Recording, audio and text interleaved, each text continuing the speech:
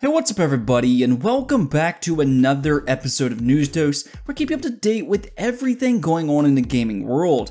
And it's Monday, so I hope you had a good weekend. There's a big Capcom leak floating around right now to talk about by a pretty legitimate source, which includes both Resident Evil as well as Dino Crisis, so we're going to talk about that and what to expect from Capcom over the next year. Also, do you remember that first-person shooter by the name of Project A that Riot Games, the League of Legends developer, was teasing a few months back? Well, they showed it off this weekend, and this may be the next big competitive shooter to hit the market.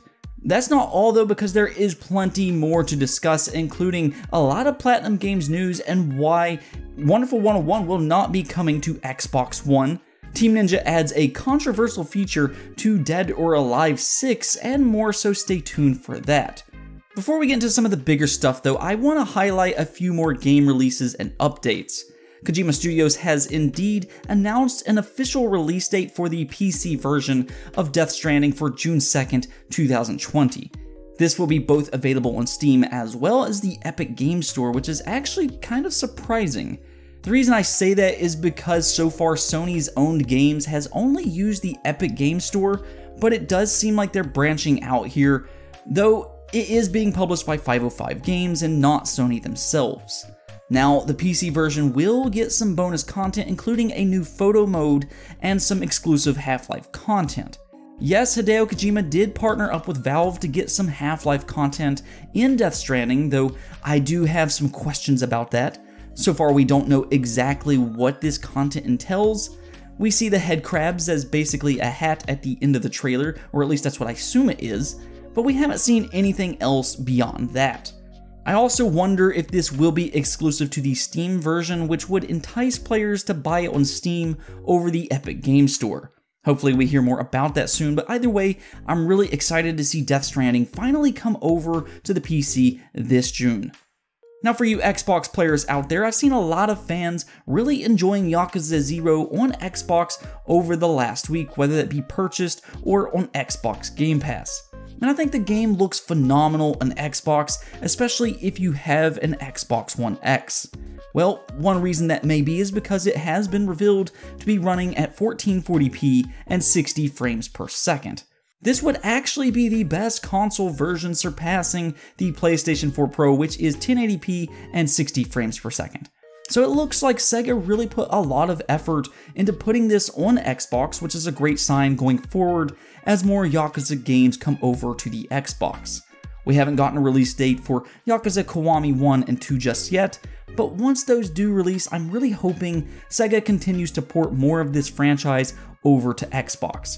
Sega and Xbox certainly has had a really good relationship as of lately with games like Yakuza and the upcoming Phantasy Star Online 2. Regardless, I would highly recommend Yakuza 0 to any Xbox fan out there. Now one last small update is on Diablo IV, as it has been revealed that it will indeed have controller support on PC and that you can rebind any skill to whatever button you choose. That's really very good news for fans who don't like using a keyboard and mouse setup, and honestly, this is a very welcome addition because these point-and-click isometric games often don't have these options when they first launch. I know Blizzard has been taking a lot of crap here recently, but hopefully they can turn things around and ship a really high-quality Diablo IV. And we also got to think about it this way, they are already announcing controller support, so can we expect Diablo IV to be on, Xbox Series X as well as the PlayStation 5? I think so, but we'll have to wait for an official announcement for that. Okay, so with some of the smaller stuff out of the way, let's move on to the bigger stuff. And first up, we have some big leaks to talk about involving Capcom. So this is actually coming from an insider by the name of Dusk Golem, which does have a pretty good track record on Capcom related leaks, so this is by a pretty legitimate source. With that said, as with all leaks, do take this with a grain of salt, as this is unconfirmed for the time being. So Dusk Golem has been pretty active on Twitter recently, and after several leaks in the last few months, he seems to have opened up yet again on some of Capcom's future plans on the Resident Evil franchise as well as Dino Crisis. If you know me, I've been wanting a new Dino Crisis for a really long time now, so this next bit of news is going to sting a bit, unfortunately. But according to Dust Golem, Dino Crisis was in development a few years ago, but was unfortunately cancelled. From the sounds of things, Dino Crisis is not in active development either, so don't expect any kind of Dino Crisis related news for quite a while. Honestly, I had high hopes for a Dino Crisis announcement myself this year, but I will reiterate what I've said several times in the past. I think an eventual Dino Crisis remake or reboot is inevitable at some point or another, especially with Capcom having so much success with the Resident Evil remakes over the last few years. I personally think that a Dino Crisis remake would look phenomenal in the Resident Evil 2 remake engine, and we do know that Capcom wants to bring back several dormant franchises. Now that's coming straight from Capcom themselves, so we do know that is a fact. So even though this leak isn't what I want to hear, I still have high hopes that we will eventually see Dino Crisis return, and hey, they apparently did work on a new Dino Crisis game, so they're at least thinking about it. What do you think though? Do you think it'll ever happen, or am I just dreaming? Let me know in the comments below. Now, Dust Golem also revealed that Resident Evil Code Veronica is not in development either, which may surprise a few people.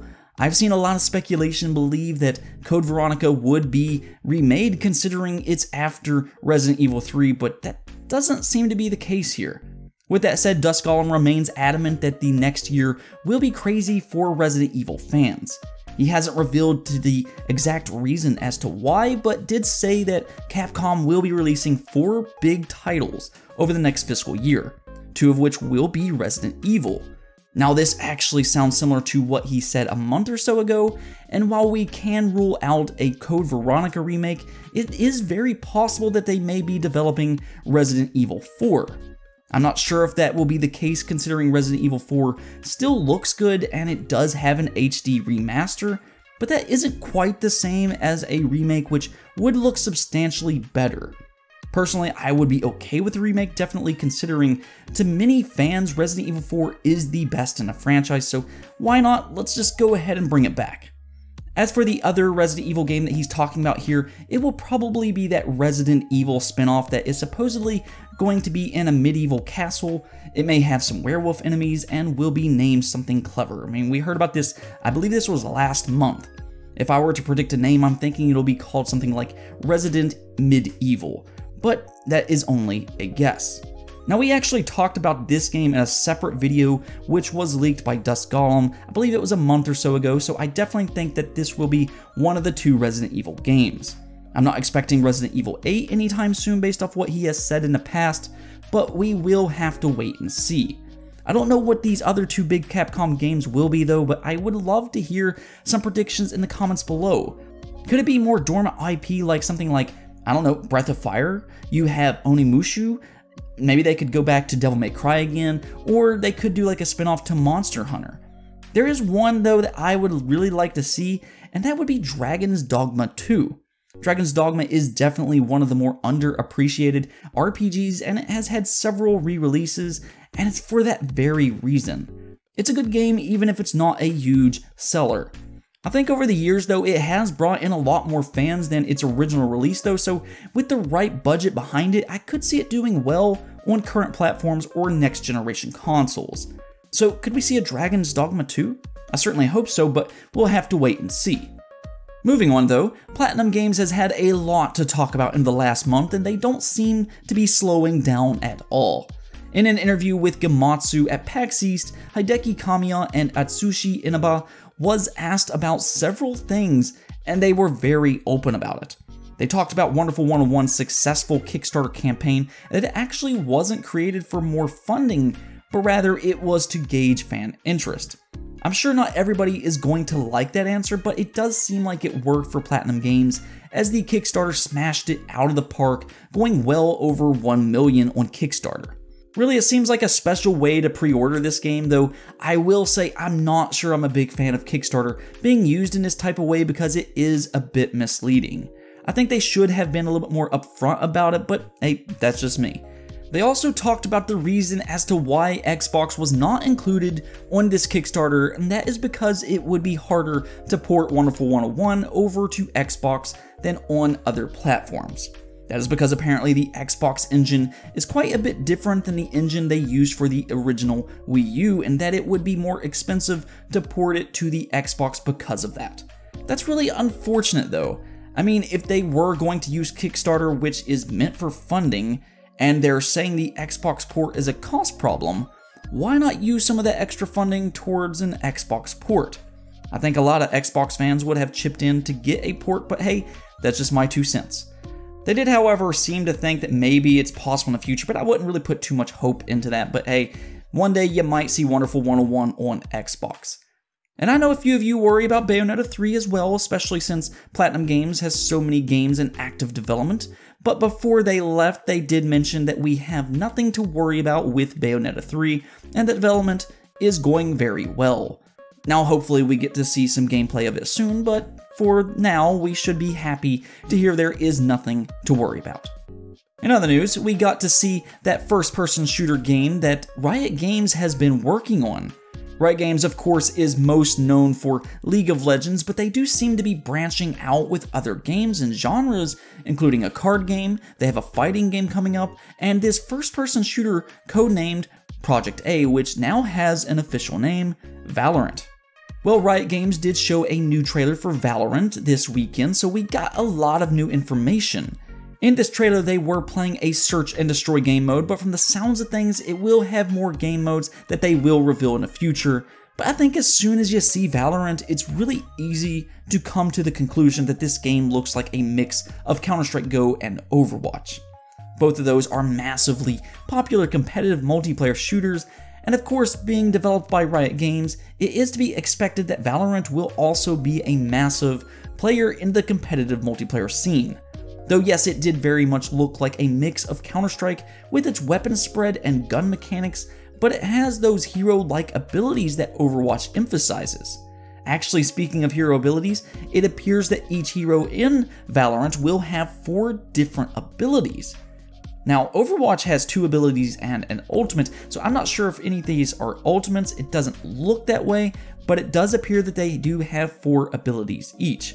We don't know what each hero's abilities will be yet, but we got to see a few, including your basic healing and some weird smoke-like screen wall. This wall can be shot through, but it could be used to reposition yourself as well as shoot unexpected victims. They do have some other abilities that you can see in this trailer. I mean, it actually looks really good. Honestly though, I think Valorant being a mix of Counter-Strike and Overwatch could make for a really unique experience and should offer enough differences that it won't feel like you're playing either one of those games, and it has a ton of potential. Valorant will be a free-to-play game, which was to be expected as Riot Games has had a ton of success with League of Legends being free-to-play as well, and it will be releasing this summer, so it's not like we're going to have to wait too long to play this game. I definitely do think that this is a game to watch out for, and it has the potential to really explode on the scene when it does release. Now the last thing I want to talk about, and this is a weird one, but apparently Team Ninja's Dead or Alive 6 has added quite a controversial feature. So we have seen some pretty scummy microtransactions over the years, but this one seems to be taking microtransactions to a whole entire new level, as you can now change your hair in Dead or Alive 6, but at a cost. And what makes it so bad is that the collar hair that you pay for will not remain unlocked if you decide to change your hair color once again. Now the cost isn't too high at only $1 each time you change your hair color, but this is actually one of the most absurd microtransactions that I've ever heard of. Changing your hair color for a price alone is already odd considering fighting games offer costume variants all the time for free, but you're not keeping them unlocked? I mean, that's just crazy. I'm usually not too against microtransactions at myself, as I do know developers need to monetize their games, but even I thought this was really over the top. But let me know what you think about Team Ninja charging you to change your hair color and not keeping it unlocked. Anyways though, that's it for this episode, but if you liked the video, don't forget to hit the bell notification and subscribe button for more content just like this. Peace out.